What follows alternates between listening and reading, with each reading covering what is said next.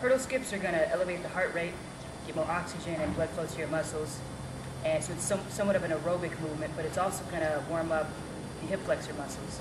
And what you do is you're going to be traveling forward. As you travel forward, you're going to open up the hip, bring the knee up, as if you're stepping over a hurdle, and around to the front.